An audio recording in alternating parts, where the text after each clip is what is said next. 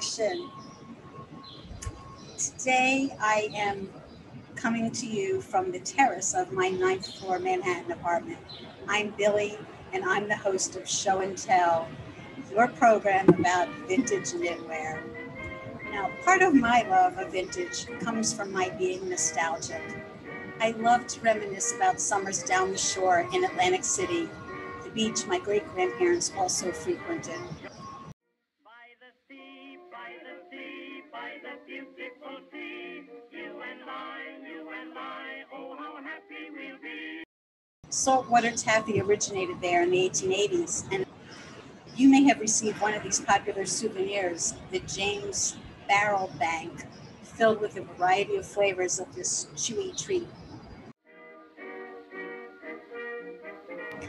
My recollections of Atlantic City include the sandy-haired, suntanned man who walked up and down the beach dressed in whites, toting a huge icebox over his shoulder, shouting, "Fudgy wudgy, creamsicle, popsicle."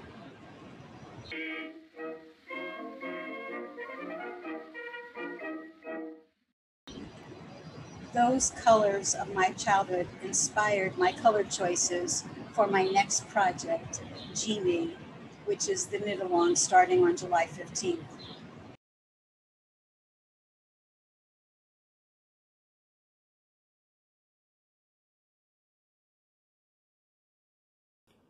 Today I wanted to share with you the unpacking of the yarns that I have ordered for the Jeannie knit-along.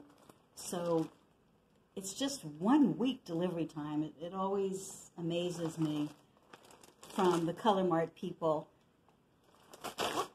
over in the UK to New York. So let's see, here we go. Using my mother's vintage scissors from the 1950s.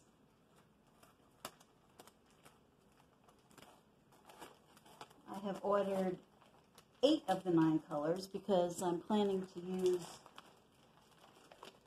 a color from a previous garment from the last knit along as my 9th color.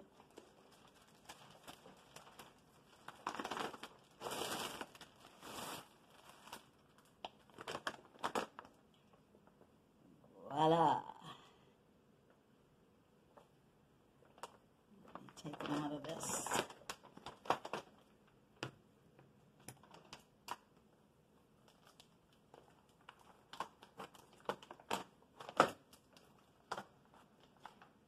Last time I knit with my combs right in the bag.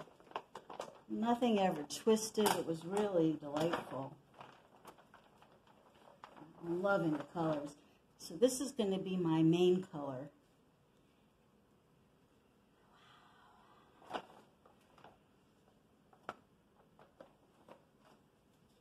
And I have this lime green and a pale yellow.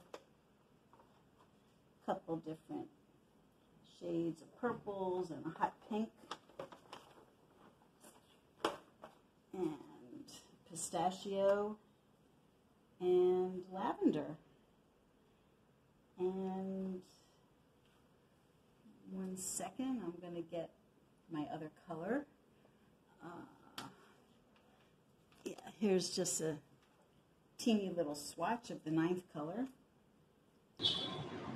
Jeannie involves 9 colors. One of them is the main color, and this is the one that I have chosen. Now, you've seen this yarn before when I did the green chevron cardigan. That was my first knit-along. It's very fine. Just for comparison, here's a toothpick. In my cardigan, I was holding this weight triple. In this project, it's held single on a size 1 needle. So this is one color, sort of like a peachy pink. And then all of these other popsicle colors.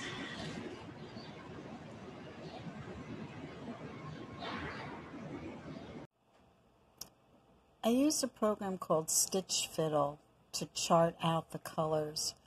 So when I selected my 9 colors, I threw them into a chart. I'm not going to divulge the actual chart. That wouldn't be fair to Susan Crawford.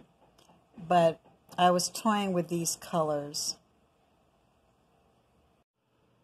Then in order to match up her colors to my colors, I laid down the names of hers and used references that would relate back to her actual chart, putting my colors where her colors were.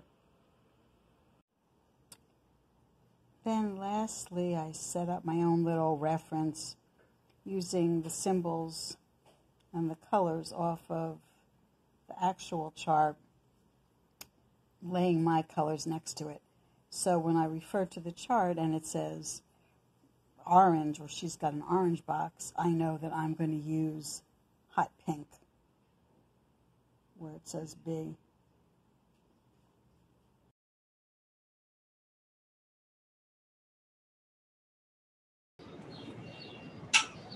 I have some other things I want to talk about before I show you my swatch and the cast-on part of my sweater. Before we leave the topic of our beloved summer treat, ice cream, I wanted to introduce you to the #1 ranked ice cream shop in New York. It's called Cafe Panna, and it's a mere 3 blocks from where I live. David Leibowitz, who was the former pastry chef at Alice Walter's Chez Panisse in Berkeley, California, which is supposedly one of the most famous restaurants in America.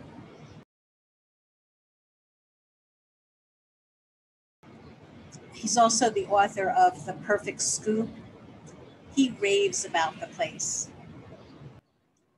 But we locals know it as the place that is started by the daughter of the famous restaurateur, Danny Meyer, of Shake Shack fame. Now, you may know Shake Shack because with over 200 stores in the U.S., covering 32 states, plus shops in 14 different countries, including Gatwick Airport in the UK. He lives in my neighborhood. I see him on the street from time to time. He's just the nicest guy, perfect gentleman. For a corporate executive, he's really very humble, very charming man.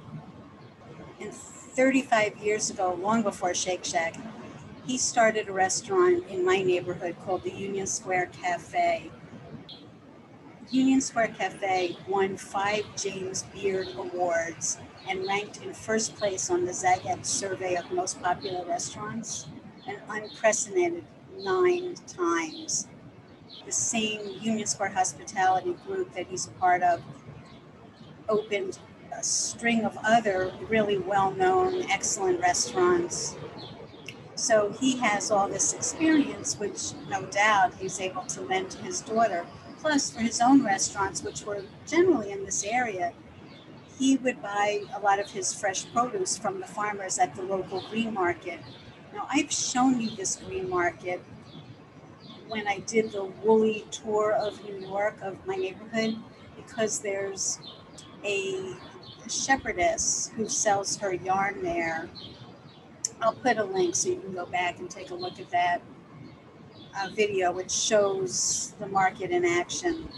But Hallie, the daughter, also is getting her fruits for some of her ices and things at the nearby market. So shopping local from farmers who are in New York State.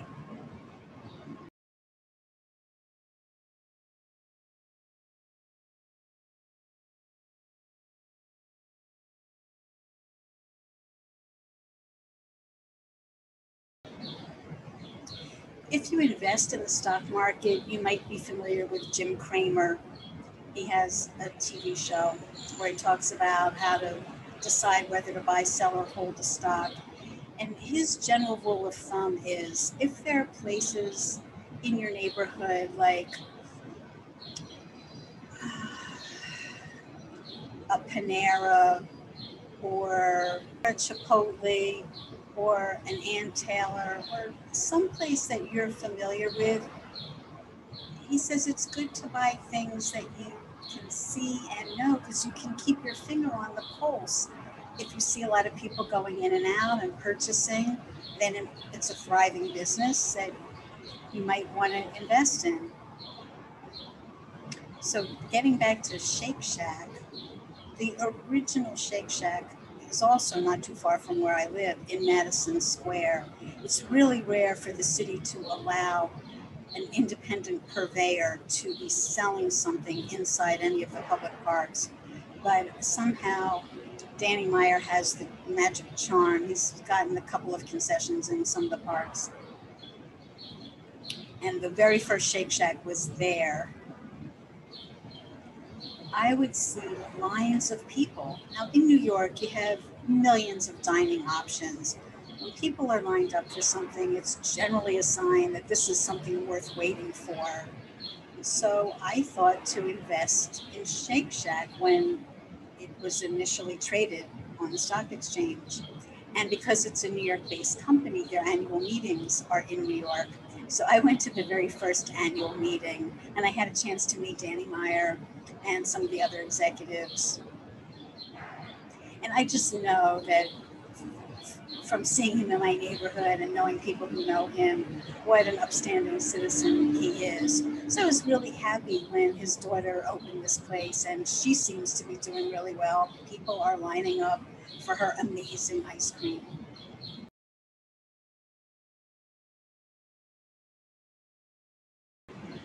Okay, so back to my ice cream colored sweater.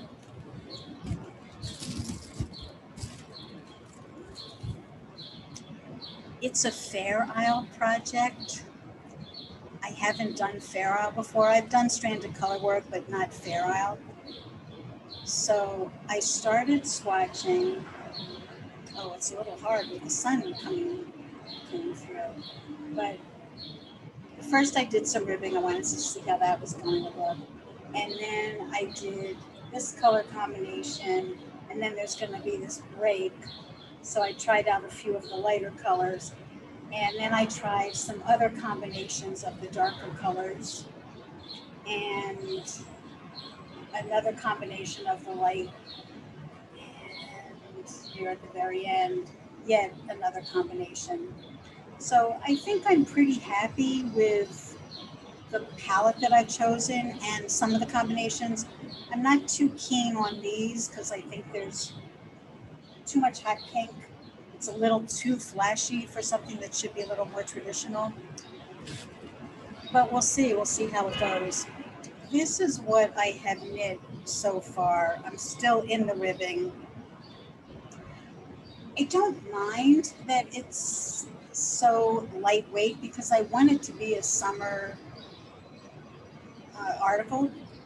So normally you don't have the sun coming from behind, but here if I put something solid behind it, you might get a better idea. Now the needles. I have number 1 needles, US 1, in straight, but this is knit in the round, so that didn't help me. And I had circular ones that were very tiny, like big enough for a neckline, so that wasn't going to work either. I decided to order Chalgoose since that seems to be my preferred brand. Now I have the complete set of Chalgoose interchangeables that have the small cables and what they call large, which are a step up from their small. A step down from small, they call mini cables. So that's a mini cable. Let me get that toothpick again and show you how very fine this is. I have these needles screwed on, and I'd need the little key to unlock it, but I did want to show you how fine they were. Purchasing these separately was a little bit of a trick because I didn't want to buy the whole set of minis. I just needed the size 1s. My set that I already owned went down to a size 2, and I really am not planning on knitting anything finer than this, so I didn't need 0 or below. But I had to purchase the needle separately from the cable from 2 different vendors. And I was hoping that when I got everything together on one blaze and assembled it, that it was going to work. But of course, it works just fine. Such a quality product. I hear that there are fakes out there, and you want to beware, but these seem to be the real deal. So if you are interested in joining in on the knit along, I'll put the information down in the show notes. And I hope to see you on July 15th. Take care.